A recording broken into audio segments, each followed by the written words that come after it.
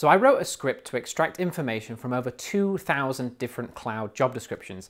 That's across all of different roles like cloud engineer, site reliability engineer, data engineer, solutions architect, you name it, I've pulled in data from those different areas. And the reason I did that is so I can inform you with the best possible information that I can about what the different skills and areas that you should focus on depending on the different type of role that you want to get in the cloud industry.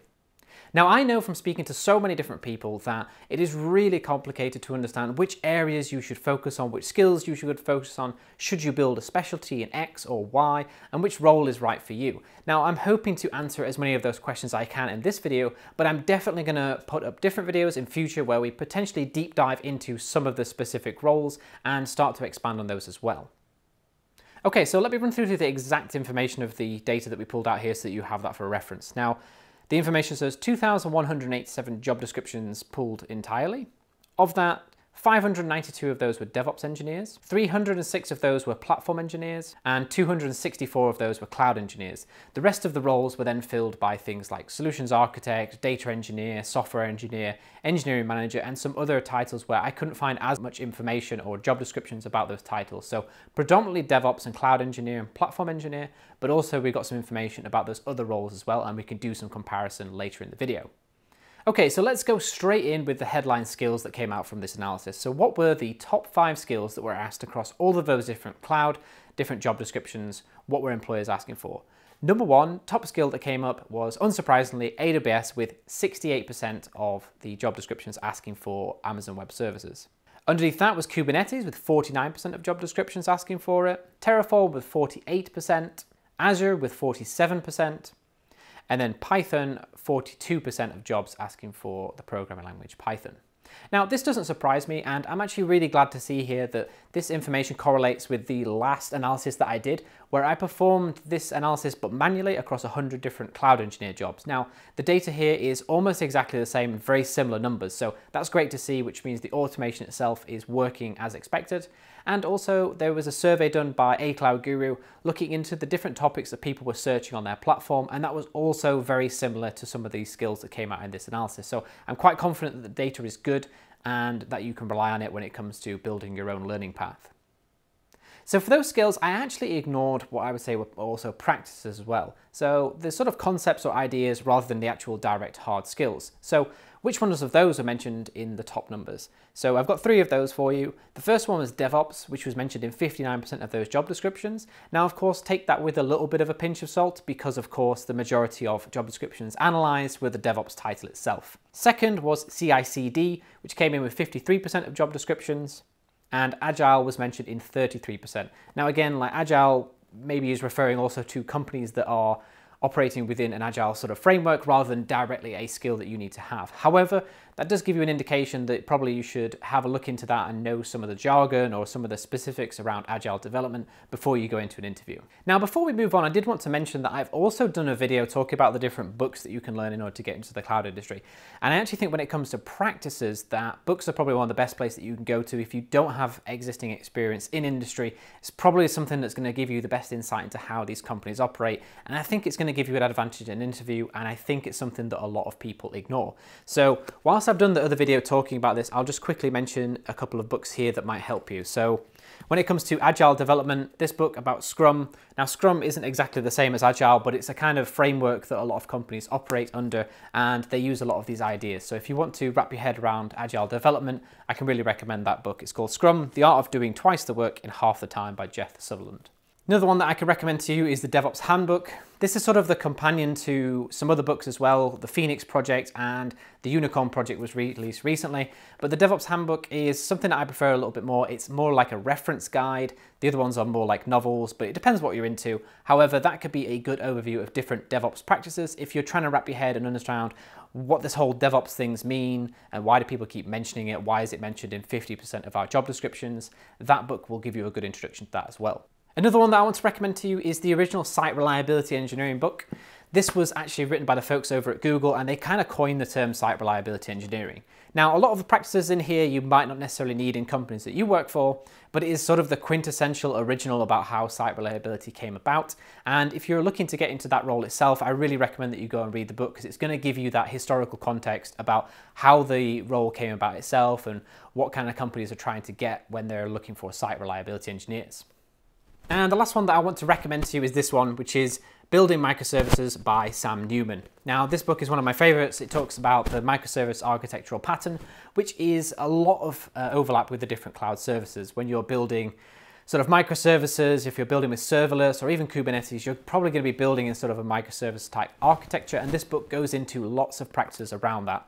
So if you're trying to wrap your head around sort of Agile, DevOps, and CI/CD, as these are the top practices that are recommended, those are just some books that I think that you should probably look into, and it's going to help you sort of understand what those practices mean and how to put them into play when you're working for these different companies.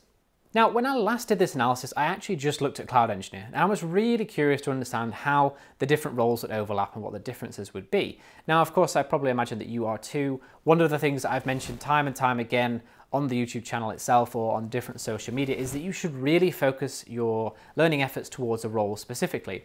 So when I give you this sort of aggregate information about all the different skills that you could learn, I don't think it's super useful, and I don't necessarily think that you should use that entirely as your guide about which skills that you should look into. So what I did is I had a look through and also started to see if there are any differences between some of the roles. Like, is there a role where there is a specific skill that's quite different to the main skills that came up on the aggregate popular skills list? Okay, so let's start off with DevOps Engineer. So CI/CD for DevOps Engineer actually goes up. So across all of the different roles, CI/CD was asked for 53% of time. However, for DevOps Engineer, it actually goes up to 75% of the time. And also for Terraform, that went up from 48% across the board to 68% for DevOps Engineer. Now, that doesn't surprise me too much, because the DevOps Engineer role is very much about automation, and both of those skills, whether that be continuous integration and continuous deployment or Terraform, are ways that you can start to automate different aspects within the cloud. And that is very much aligned with a lot of companies think of the DevOps role itself is automating, speeding up processes, working on things like deployment and testing pipelines. Okay, so within the role of security engineer, it was quite interesting to see that generally the mentioning of networking terms, sort of like DNS, IP addresses and things like that, went up from 38% across all of the roles to 59% for security engineer. Now, I think that's mostly because security people need to have a good understanding of the fundamentals of cloud computing, which includes networking as well. So you need to know how the internet is made, how packets are transferred between different areas, so that you can understand different exploitations that might happen at those different areas, and it's a little bit lower level. So that's interesting to see that security engineer is a little bit more biased towards what I would say are more sort of fundamental skills, a little bit lower in the OSI layer. For platform engineer, the skill for Kubernetes actually went up from 49% across all roles to 77% for the platform role title itself. Now, again, that doesn't surprise me too much, because Kubernetes itself kind of lends itself to building out an internal platform. So it's not surprising that a lot of platform engineering titles are asking for Kubernetes. So that's something to think about. If that's the title that you want, then you might want to bias your learning a little bit more towards Kubernetes and container-based technology. Okay, so what about the humble software engineer? So in order to get the actual right data here, what I did is once I'd extracted all the software engineers, I actually removed any that didn't mention AWS, Azure, or GCP. So that way we got actual software developers that will be working directly with cloud services. Now, of those software developers, what I saw was DevOps went from 59% across the board to 71%, and containers went from 45% to 61%. Now, again, doesn't surprise me too much. It's, things like containers are typically the way that software is packaged and deployed. So it's unsurprising that containers are a big technology for software developers themselves, and they need to understand how to package an application in a container so that it can then be shipped to production. It doesn't necessarily mean that they will control the orchestration, like using something like Kubernetes, but definitely a lot of companies will be containerizing their applications. So knowing sort of Docker and how containerization works is definitely a key skill for a software engineer.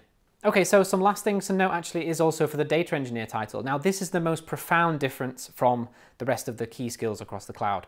So what I saw is Python, which was seen in 42% of job descriptions, goes up to 79% of jobs in data engineering and cloud.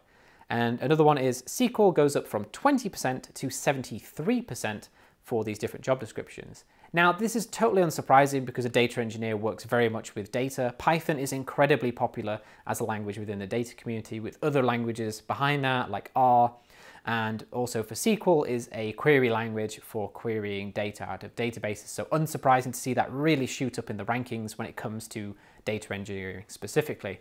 Now, what that tells me again is why it's very important that you should tailor your approach to the different jobs. So as you can see more generally is that these different roles will differ in terms of the different skills. You know, so we see in DevOps engineers biased towards automation, data engineers biased towards some of the data technologies like Python and SQL. And that's all the more reason that you need to do your research before you pick one of these titles, and that you focus on the skills that are most important for that job role rather than just learning all of the different skills that you could possibly learn in the cloud industry. Now, one of the common questions that I get asked is which of the different cloud providers should I learn? Now, so I've got the data here on aggregate, what are the percentages for the different cloud providers? That's AWS, GCP, and Azure. So AWS comes in top with 68% of job descriptions asking for Amazon Web Services, Azure in second place with 52% of jobs, and GCP in last place with 21% of jobs asking for that. So those give you a rough indication of the sort of allocations for the different cloud providers. I'm often recommending that folks learn AWS if they don't have a preference towards one of the cloud providers. However, that's just because of the size of the market share that they have. Now, those numbers in terms of job descriptions, again, mirror pretty much exactly what the market share is for those cloud providers, so that's not surprising at all. Okay, so looking at the cloud provider data, I started asking myself, so how many of these companies are actually asking for potentially all of the different cloud providers or two of them? And if they're asking for two of the cloud providers, which ones are they pairing together? So I've got that information as well. So the number of companies that actually asked for two cloud providers together was 32%. So 32% of companies asking for a combination of Azure, AWS, and GCP together. Now, if we start to group those together so we see which ones are grouped more likely, what we saw is Azure and AWS were mentioned together in 25%, GCP and AWS in 15%, and Azure and GCP in 10%. Like below that was actually asking for all three cloud providers was 9%. So what you can see there is, generally speaking, if you're going to learn two cloud providers, it's probably better if you focus on AWS and then combine that with either Azure or GCP. Obviously in last place, the combination of Azure and GCP, that's probably just mainly because, again, market share, so that's quite likely that that comes in at last place. If you're getting any value out of what I'm doing for Open Up the Cloud, I would love if you would be able to like this video. That just means that more people are going to be able to see it, and YouTube will push this video in the algorithm to more people. Okay, so what this data really shows us is areas that you should really focus on regardless of the different role you're going for, and areas that are really sort of supplementary, generally speaking, for the different roles. Now, those main areas are infrastructure as code, there are cloud provider knowledge, containers, networking, programming language of some sort, and sort of Bash and Linux knowledge. So those are the sort of core skills that you probably should need depending on the different role that you're going into. And then beyond that, there are different sort of supplementary skills that you can look at. Things like databases and SQL, messaging systems like Kafka, APIs, REST, GraphQL, or alternative infrastructure as code tools like Salt, Ansible, and Chef, and then monitoring tools like Grafana or CloudWatch. Those things come up much less than the other ones, so I would say that you should focus on those initial areas before then adding in these additional skills, and then you can use those as sort of supplementary to those other core skills. Okay, that's all I wanted to go through in this video. I will do follow-up videos where we do deeper dives into those specific areas, so make sure to subscribe and then you'll catch those videos where we dive into, let's say, specific titles within the cloud industry. What I'm going to do is I'm actually going to open source the repo with the code about how I ingested this sort of data, and then you can take that and use it if you want to. And what I'm going to do is also work on hosting some of this information in a report format, create some infographics and things like that. So watch out for those on social media. I'm hoping that that helps sort of digest some of this information. And if you want access to the direct or raw data, or if you have a specific question, more than happy to run that against the database just to figure out if you're wondering about what skills for a certain role or whether a skill comes up across the different roles. Be sure to send that over to me on social media or DM me on some different platform, and I'll be sure to provide that information for you as well. Okay, so that's all for today. Thank you very much, and I'll see you in the next video.